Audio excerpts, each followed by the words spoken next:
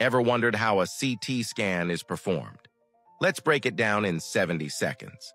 A CT scan is a fast, non-invasive imaging test that lets doctors see detailed cross-sectional images of your body. Here's how it works. First, you'll lie down on a narrow table, and depending on the area being scanned, you might be asked to change into a hospital gown.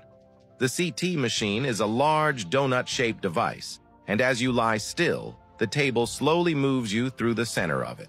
Inside the machine, a rotating X-ray beam takes multiple images from different angles. These images are then combined by a computer to create detailed cross-sections, or slices, of your body.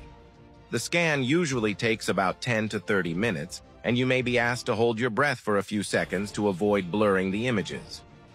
After the scan, there's no recovery time. You can go right back to your day. The results are sent to your doctor, who will review the images to diagnose or monitor any health concerns.